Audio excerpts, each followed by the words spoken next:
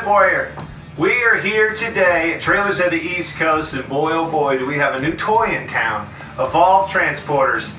This baby is bad to the bone. All new 53-foot transporter, and boy have they knocked it out of the park. I mean, just look at this thing. All fresh, clean lines, the lighting, you can actually see me.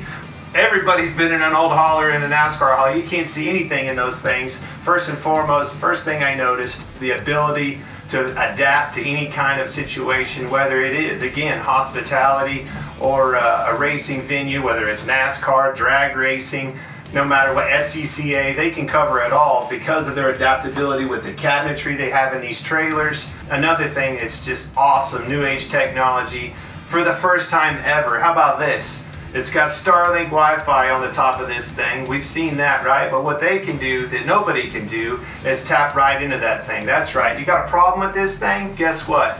We can tap right into it, right then and there, diagnose the problem, know what the problem is ahead of time before you send a service guy there, and get you taken care of so you can get onto the racetrack. That is what separates Evolve Transporters from the rest. I said the adaptability, the adjustability, the cabinetry.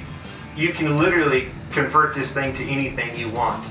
I came from a racing background that I always wanted my name on the side of a transporter. That was my dream, and honestly, that's really the only thing that matters. So these things have always looked sexy, but these new Evolve Transporters, the outside, the clean lines, there's no rivets on the outside. These things mean business, and they sure look good going down the road.